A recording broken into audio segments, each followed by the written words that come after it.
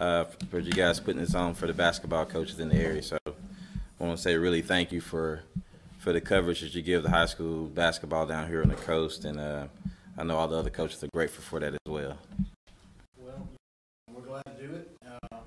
8 years at Chickasaw, is that right? 8 years. The whole time, I guess. There from the start. Where process been like? I mean, where do you feel like you've come light years from where you were in year one, just as a program? Yeah, just the growth as a school is it's pretty unique, and most people don't get the opportunity to start at the baseline of a system, a new program, a new athletic program, and to see the growth that we've had every year. We've had some setbacks as well, but to be able to take those processes and learn from them, and to be able to provide the best we can for our kids is pretty unique. So I take that educational process and I apply it to our sports programs, and definitely basketball programs, trying to just cultivate the talent that we do have and try to give the kids the best opportunities we have to play sports. It's a reward for me every day. Coaching that's the icing on the cake for me. It's the education for me and the 7 to 3 job that I do, but the basketball part, and that's coaches heavy part, and so that's why I enjoy doing what I do, because I do this part for free. Honestly, I would. I know this year you have a new principal. Mr. Cox moves over from Baldwin County, former basketball coach. How, has it been any different with him being there? I know he probably sticks his head in the door a little bit more often. Very, very different. He's a very hands-on, charismatic leader. And we actually had a talk when he first got hired, and we were talking basketball. And he told me, he said, I used to coach at Baldwin County. I said, I do remember you on the sideline with Coach Hunter. And I said, well, I apologize if I gave y'all a T, because I was probably known for giving more T's in the association than anybody. But Mr. Cox has been instrumental in changing our school culture, and I think you're going to see that on the basketball court. I think it goes all the way down to there. But he's very involved with students.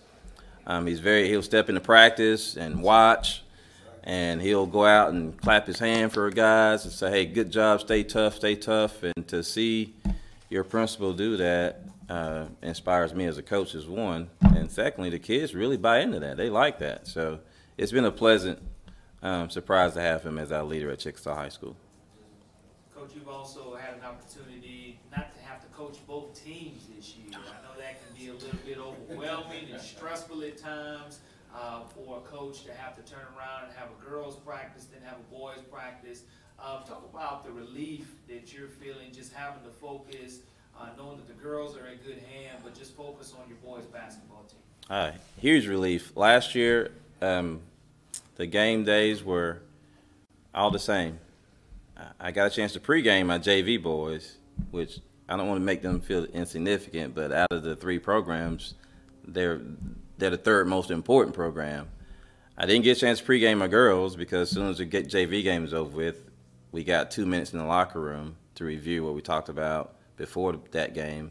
And then the boys, it was girls going in, boys going out, referees calling for captains. I'm coming out of the locker room, and we're talking and we're going. The relief has been, as I said, I do basketball for free for boys. I'll take money out of my own pocket and pay somebody to do the girls. Just too much to do, and not enough time in the day to get all of it covered. And definitely excited for Coach Winston coming down from Satsuma to being a part of the program, and the girls have already gravitated towards him, and I think that program is going to be fine. But as far as the boys program, I'm excited. We got some young guys this year. We only got 3 seniors. We graduated 6 seniors last year and fell short of where we should have been. But this is probably the most athletic team. And I'll take the athletic kids that don't know which way to go during the game versus having some kids that have some different skill sets but don't ever reach that potential because they're limited in other areas. So I think this is probably going to be my most exciting year. I'm a little more laid back this year and approaching the kids a lot differently, and they love that side of me. So I'm gonna embrace that part of it and move forward. Right. Who are the key returning players do you have coming back? We have Demarion Hicks, and Demarion Hicks played limited minutes last year as a bench player. Probably played the most minutes coming off the bench as a freshman last year. Extremely talented, super competitive. I like that. I like that quality about him. He does not like to fail, and he's emotional. So we're working on curbing those emotions. He's playing football right now. He's one of our better young guys at playing football, and so he's gonna bring a lot back to us. I'm gonna put a lot of pressure on him to be a leader, even with some of our elder guys that are left on the team.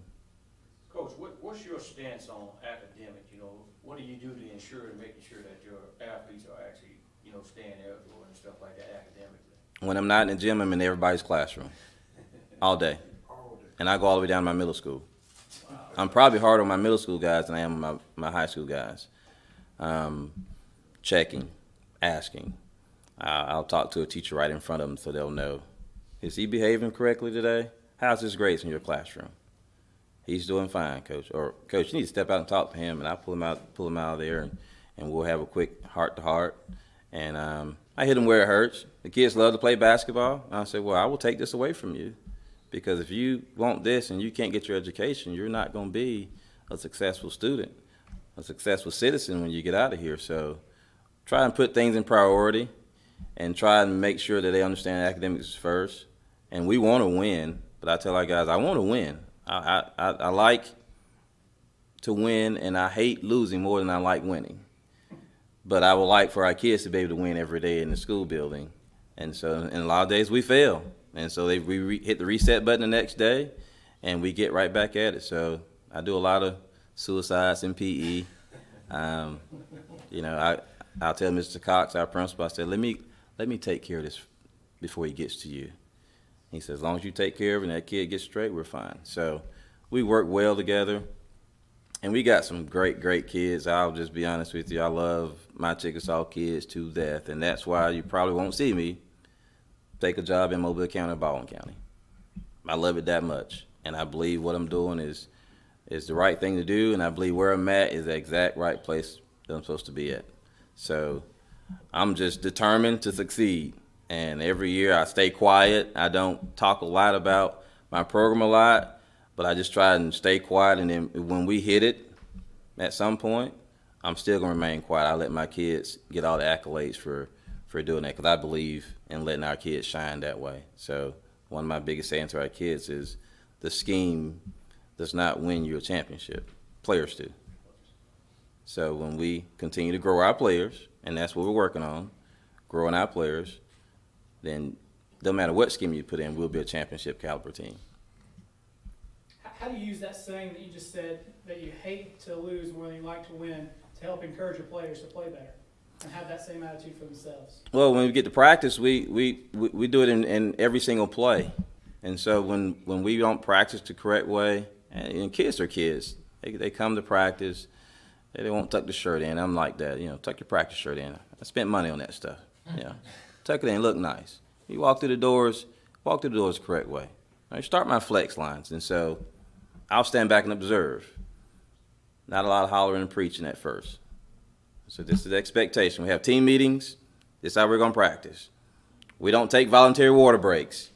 You don't jog in the locker room and go use the bathroom in the middle of our flex drill. And so we'll watch that, and so when a kid does it wrong, that's when they see the coach comes out. Blow the whistle, fiery mad, do it over again. This is not the level that a championship team would do. We don't miss layups and warm-ups. We don't do a lot of janking and joking in line. So we just reset it, and we go back again. And then when they get it, and I'll say, stop. I said, that's what a winning team would do. They would do it the right way. So just teaching, it's just the same as I would use it as an educational tool. How I want them to be, I'm going to teach. You know, I do a little preaching, but teach and teach. And sometimes they don't get it. And I know that sometimes the kid hadn't grown enough, or his athletic ability is just not good enough. And so, again, still go back and teach, you know, and that's just my philosophy on getting the program where it needs to be. And, you know, Coach, you saying that, you know, that makes those kids, those athletes be productive citizens. Correct.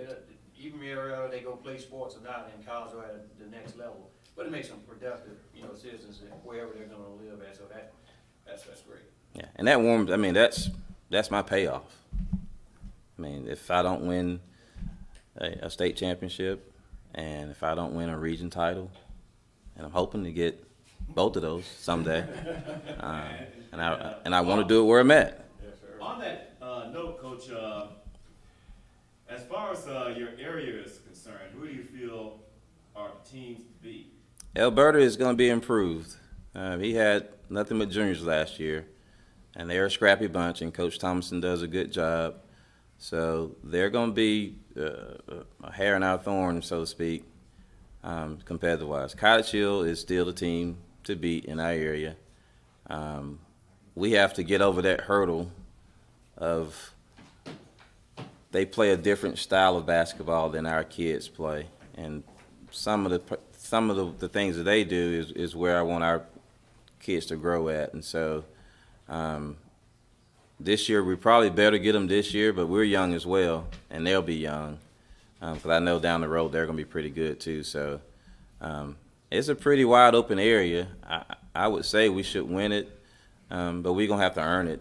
I mean, it's not going to be an area where you got an area game, you can just give yourself those wins at home, and on the road you can fight for it. I think all three games, all three teams have an even chance to win the area. Coach, thank you. Good luck this year. Thank you, guys. Look forward to seeing you.